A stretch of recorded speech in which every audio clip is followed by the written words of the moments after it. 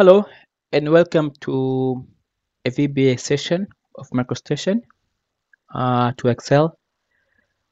Today we are going to look at how to bring in text from Excel to Microstation. I will open up an example of one Excel.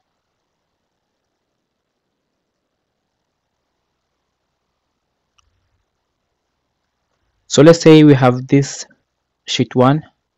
Column A, you can see we have, let's say if we have 6 rows for now.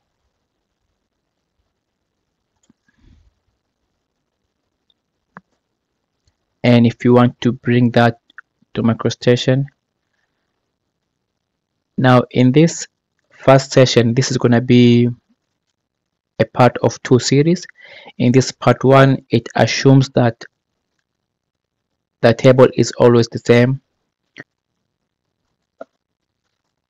So I'll go to my developer and open Visual Basic.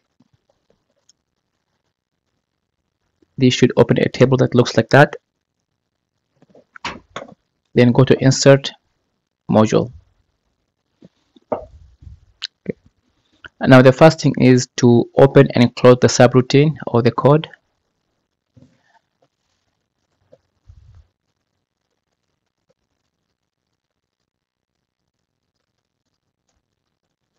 And that is the start and the end of the code. Now, as usual, first I like to define my variables on the top.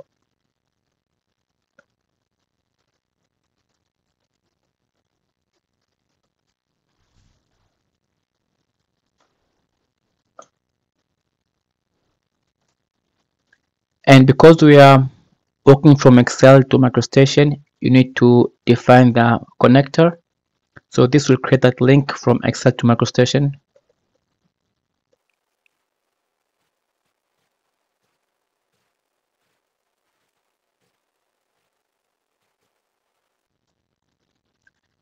And after that part, then I will define my text variables.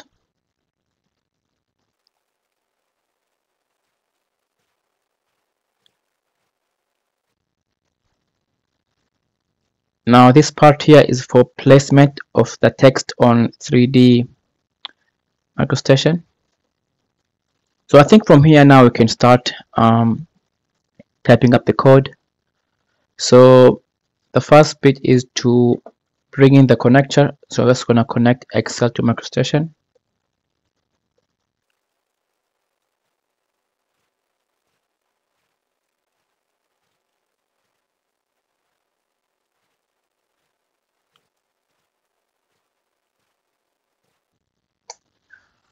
Now once this part is done, and now you can actually place a text. So for this part here, I have the code with me, so I'll just copy and paste so to save time.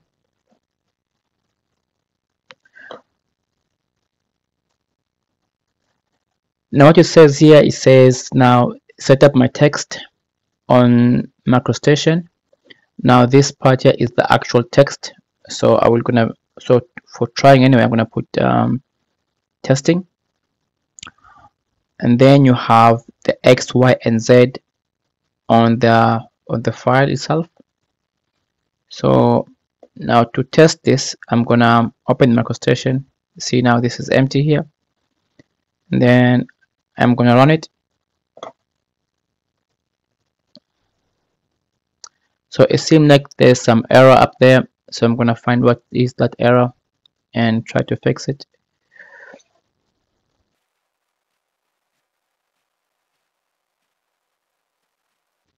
That seems okay now. And there we have our text. So it seems to be working, so that's going to put our text. Now, what if you want to actually move a text from Excel, so that if you want to move, let's say for example, this one into this file here. Now I'll do some few changes in the code. Rather than putting text in here, I will refer to the actual workbook. So you need to define the workbook and then the worksheet. so then it knows it takes from that cell there. Now to do this, I'll go back to the code, then I will change this part here. So I'm gonna say worksheets sheet 1 range. Now here is where you define the actual cell. So in my case, I will do the top one, so it will be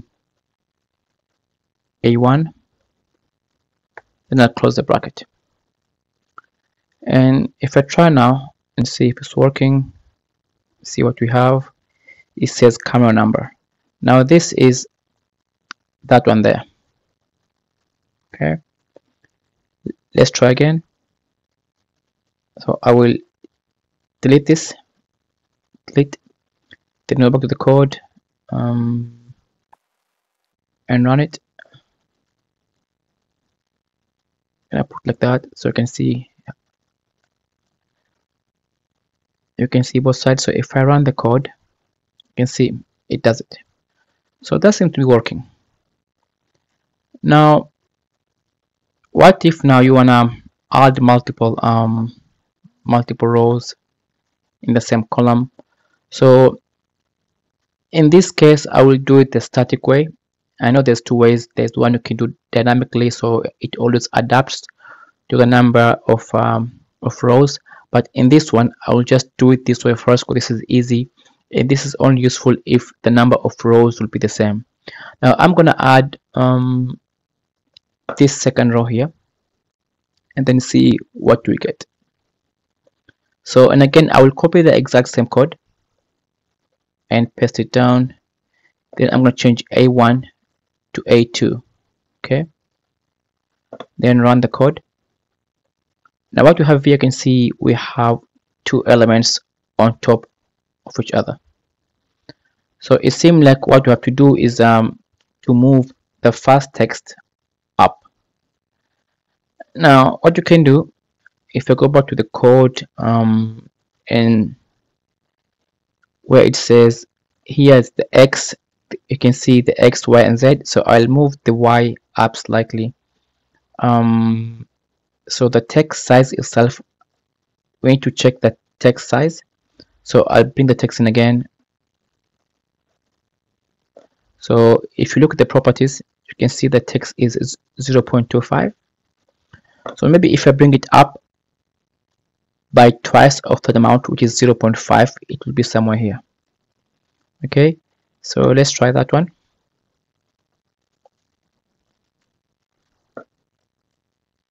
Let's change the Y to 0.5. Try again, and you can see now it has good gap. Okay, so again, I'm gonna repeat this for the rest of the rows. I'm gonna copy that and paste here and here again. So we're gonna have A1, A2, A3, A4, A5, A6. But then I don't like using this way because then it's hard to know how much you're gonna lift. That one up. So the way I'm gonna go about it is to see, for example, if you have, I'll need to count the number of rows and then multiply by the text height. So if that is 0.5, I take 0.5 times 6 for the maximum. Now to count the number of rows, you're gonna add a line just above our code, and this will be something like this.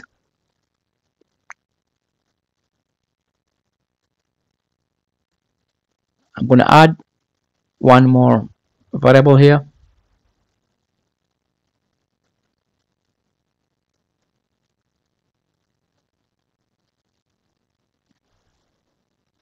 And now for the code itself, I'm gonna add last row. So this is gonna count how many rows we have and take the number of the last row. And then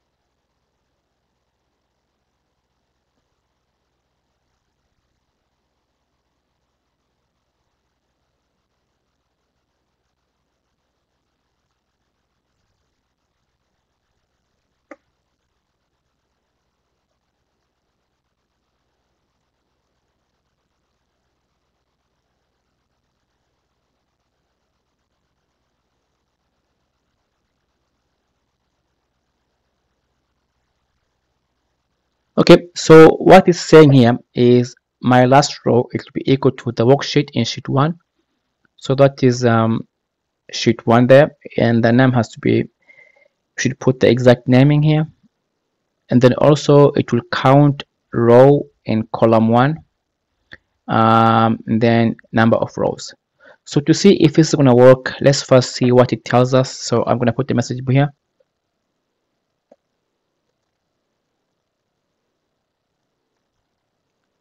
So if you test that, it's going to give us, so it says there's 6 number of rows, so it's counting from 1 to 6. Now let's say if we add more rows just to see if it's correctly. So now I'm having 8 rows here.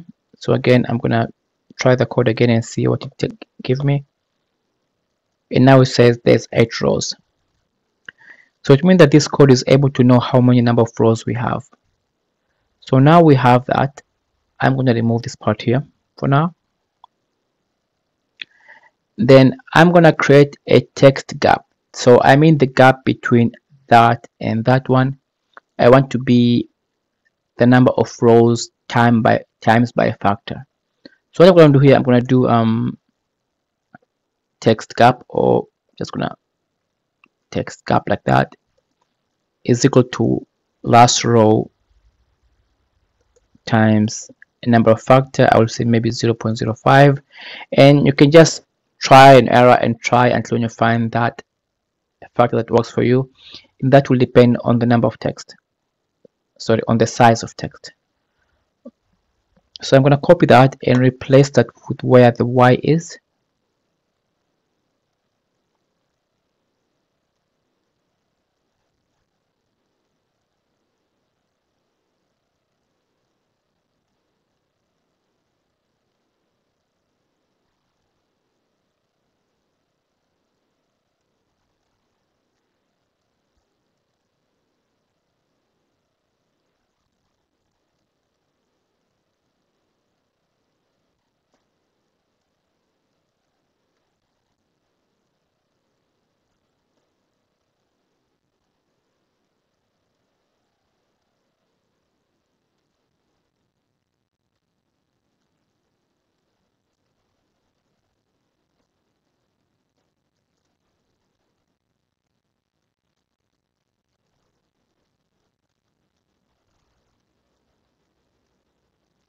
So I'm gonna go, because we have like 6 rows, so I'm gonna multiply by 6 so that the first one comes on the top, and then by 5 so it comes slightly under, and then times 4, then times 3, times 2, and the last one, so that it will create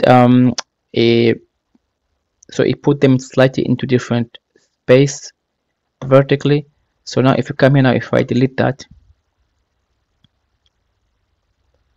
then run the code again, now we have them looking like that. So this can work if your number of rows or columns won't exceed, let's say 5 or 6 for this case. Now this, it won't be easy if your rows it goes up to 100. I'm gonna go with the next video and show you how to do that one, and I will make my coding dynamic, so it adapts to the number of rows. But for this one, I will keep it short, and this is only about how to add a text to MicroStation, and I think it does just that.